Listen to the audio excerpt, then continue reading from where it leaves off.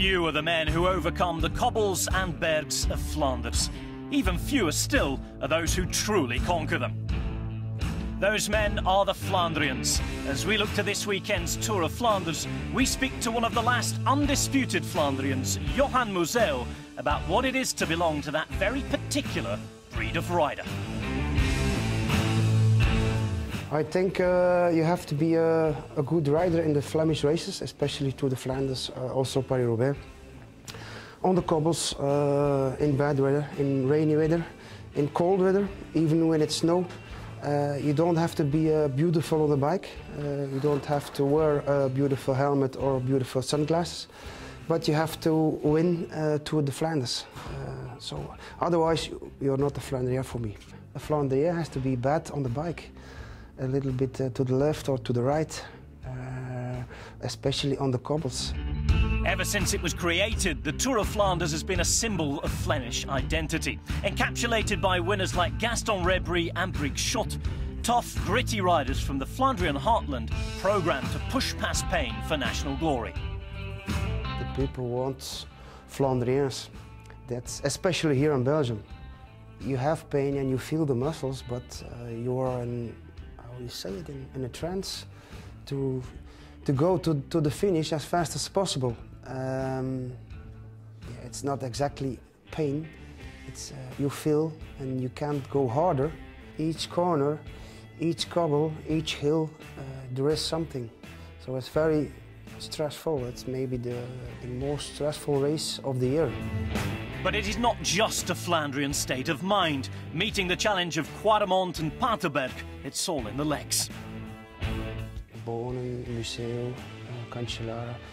There are three guys with a big engine, with good muscles, and they like a race after 200 km. And they like the Flemish roads, the Flemish hills. They have something of explosivity.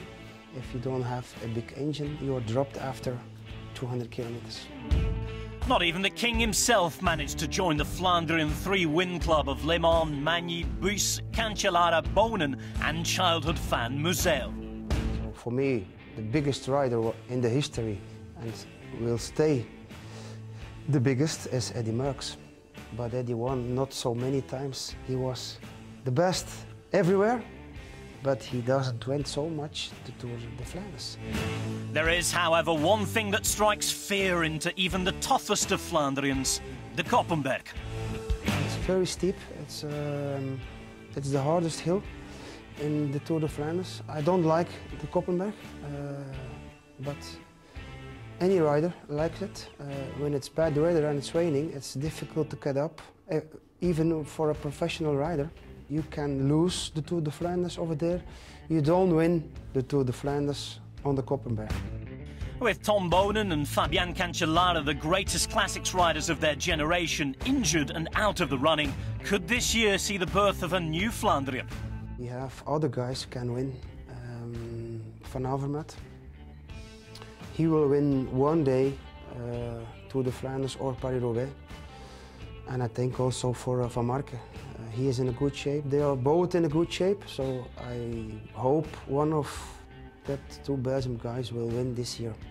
But they have to beat other great champions. They like the Flemish roads. They like the old Quaremont. They're going very hard here on the Quaremont. They're always in the attacking. So people like riders like that. And if you're riding like that, you will become a Flandrian. Sagan don't like the old Quaremont because it's too long for him. I don't think he likes cobbles, but on the Paterberg, if he's still there, he can do something great. Surviving the crashes, the pain, the hard riding, winning an icon of your nation, becoming the ultimate Flandrian. Apparently, there's only one way to describe it. It's a very, very, very, very, very, very long orgasm. Maybe something like that. You work very hard a whole year or a couple months to be one of the favorites, and then you win. At the finish, it's over. You can say, okay, I won again. So it's already something if you are at the start of Tour de Flanders. And if you win, then you are a hero for the rest of your life.